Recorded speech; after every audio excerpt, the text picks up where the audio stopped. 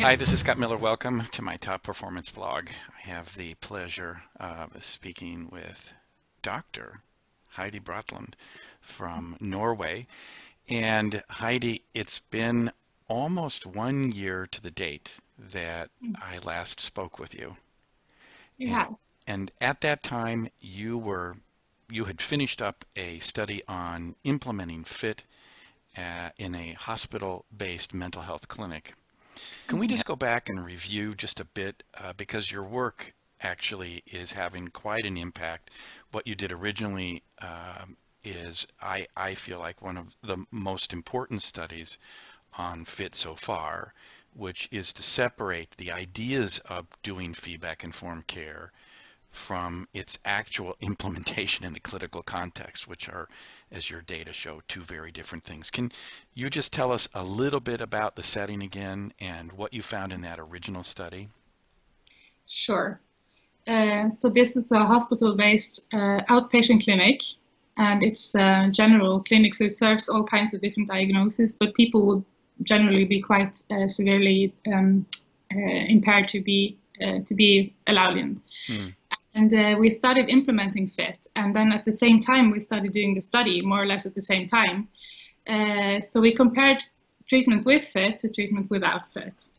And in the beginning we had no idea what we were doing. We didn't really know how to do it. And you know this because you trained us, right? Yeah. And we were very naive in the beginning. We had absolutely no idea. And so it took us 4 years to collect all the data that we needed to do a fair comparison. And so when we started analyzing the data, we did find that clients who had been treated with FIT benefited more from treatment than those who had been treated without. But we were kind of surprised that the effect size was not larger than it actually was. So there was a significant effect, but it wasn't super large. Right. Yeah. So we started looking into that, and we said, well, if we could do the study over again now, we would have a much larger effect, because now we actually know how to use them, ORS and SRS. As I said, we had no idea in the beginning. And so we wanted to look at whether the effect changed over time. So the clients who were included in the very beginning of the study would benefit less from FIT than those who were recruited and included towards the end of those 4 years. And that's exactly what we found. Right. Which makes a lot of sense clinically. In terms of implementation science, it makes sense as well. But you say you didn't know what you were doing to FIT, and then eventually in time you feel like you managed to get better. When I'm out and I'm providing training, I think many people see the two measures, 4 items apiece, and you have this fancy automated programs. If you like it, it presents beautiful graphs, and what the hell's so hard to learn about this? Let's just set it in place. How do you know that it was difficult? What tells you you know more about it now as opposed to then?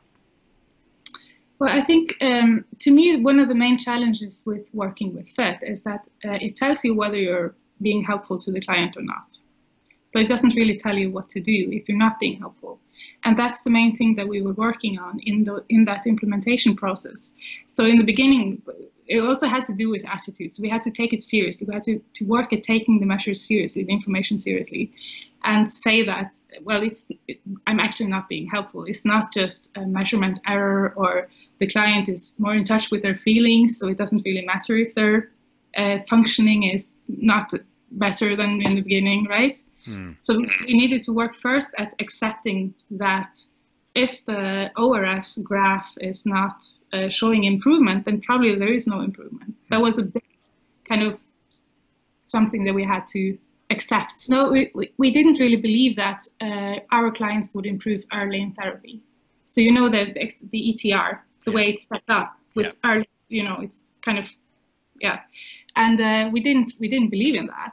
We thought that our clients, no, seriously, I mean, you kept telling us, but we didn't believe it. We said, well, we work with personality disorders and psychotic patients, so they're not going to improve that early. It's going to take more time, and we spend a lot of time doing an assessment in the beginning before we start therapy.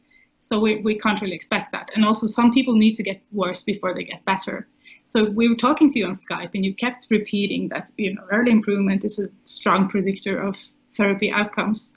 And we were like, yeah, sure, Scott. It's probably true for American college students, but not our group of people, right? Right. Did I ever tell you this? Then I went in and got out all the finished therapies that we had at that time. I think it was about 160.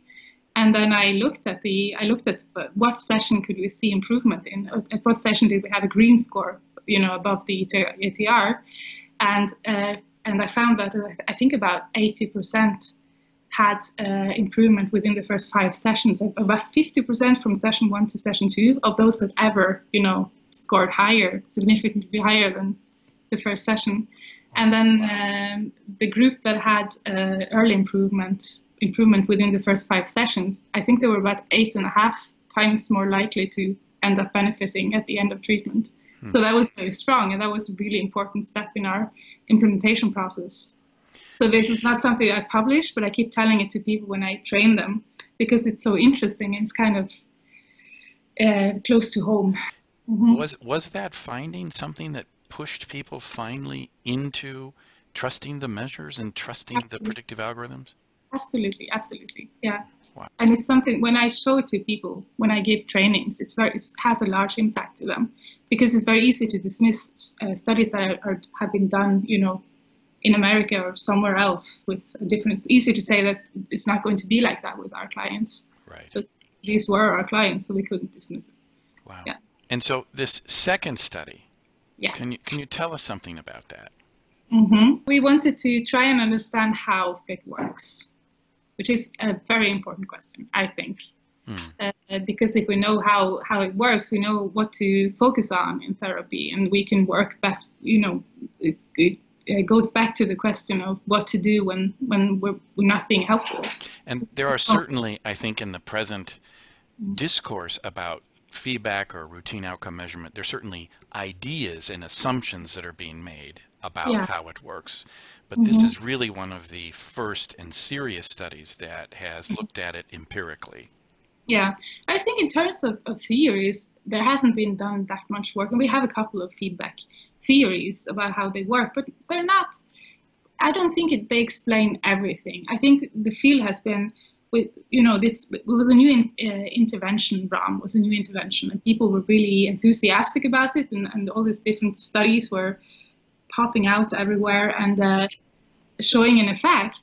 And then people didn't really stop to think, what is this? Why? How does it work? What is it? We didn't theorize about it, and we didn't do any research on it. And I think it's time now, especially because they don't seem to always do the trick. It doesn't always seem to work. That's exactly. So we need to know what the effective elements are so that we can make them work. That's right. And if we continue to do the same randomized clinical trial of feedback and no feedback, we're not going to get any further. And secondly, I've noticed there's a tendency to interpret the findings in a very particular way. And that is, we fit it into our current way of thinking. Well, it works with these types of diagnoses in people, but it doesn't work with these other types of diagnoses in people.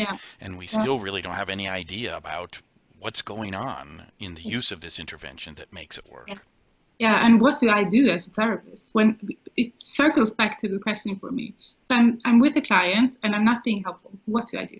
Right. That's a big question, and that's I feel like I need the answer to that. Yeah. It's helpful to me to know if it's not effective with the personality disorder, because I have to have those people as well, right? Right. It's not I can select the clients that I work with. No.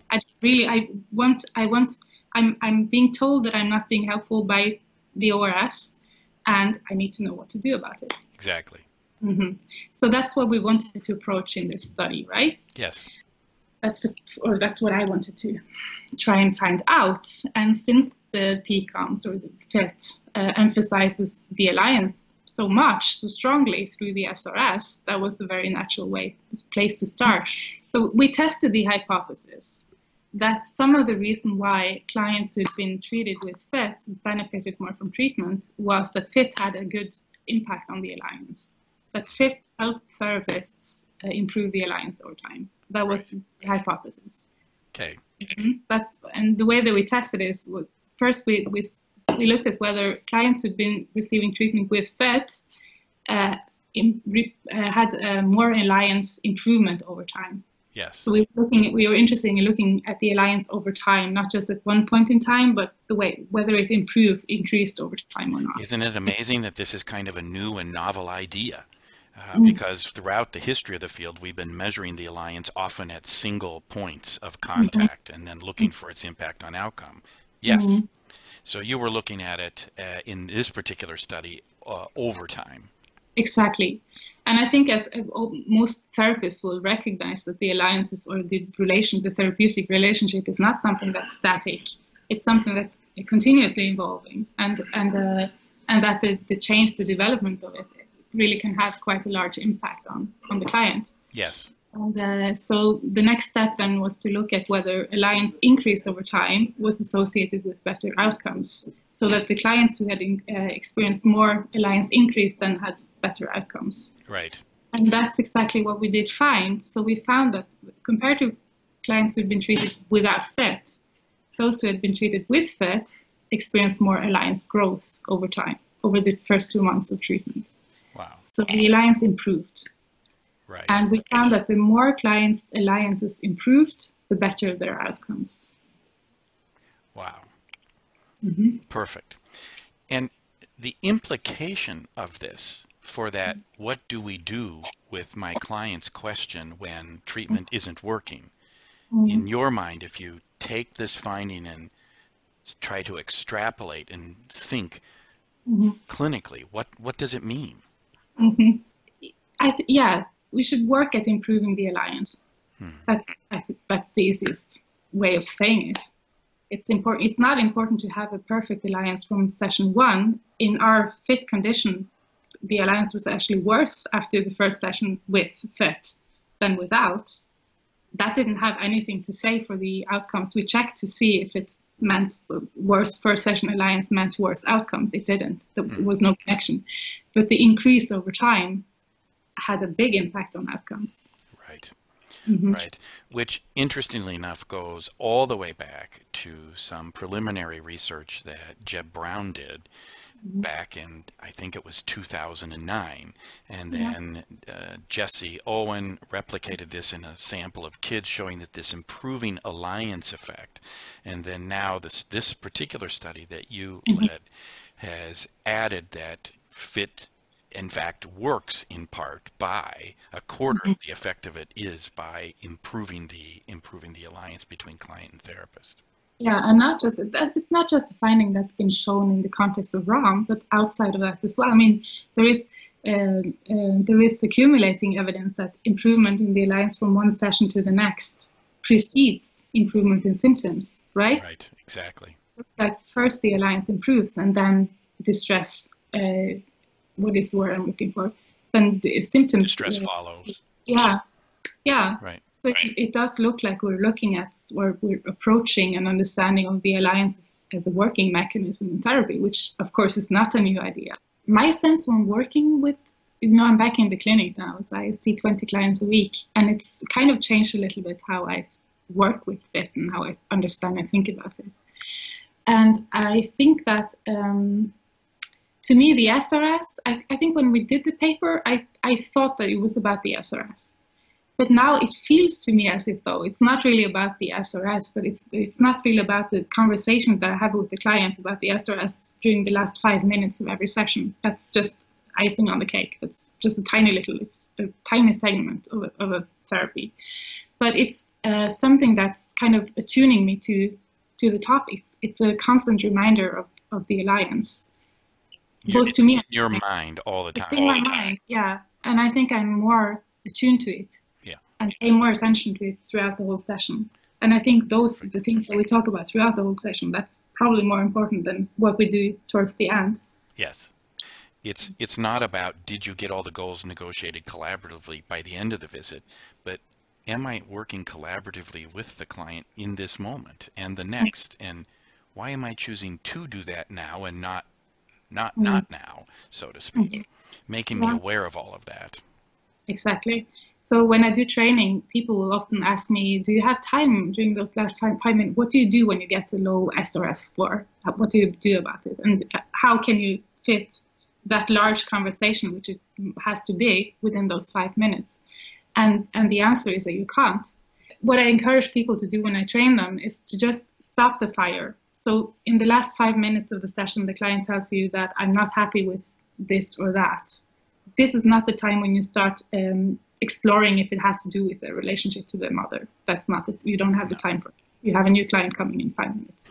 So what you do is you say, thank you so much for telling me. And I'm so sorry. And I appreciate the honesty, and really, really, really happy you told me. So Heidi, am I reading your affect correctly here?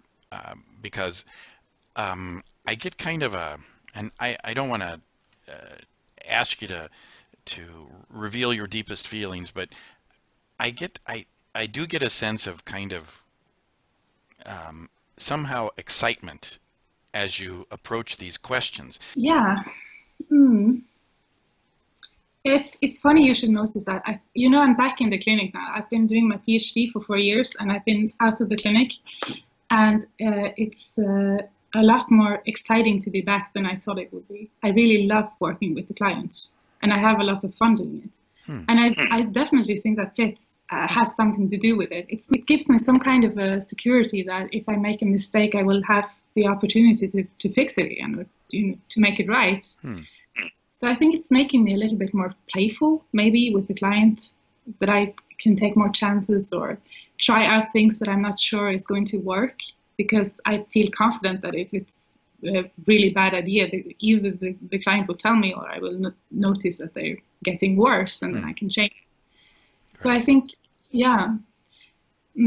So I think you've my affect right. I am enthusiastic about clinical work, and it's about the work. It's not about the measures. It's not about the measures. It's about meeting people and helping them change. It's an incredibly rewarding work that we do. Yeah. And the measures is just something that we do in the beginning and the end of every session that's kind of keeping us on track. But it's not really about the measures. It isn't, right? and the measures aren't the work. That's exactly right. And when I say that, people get very confused. Are we not supposed to use the measures? No, I say use the measures.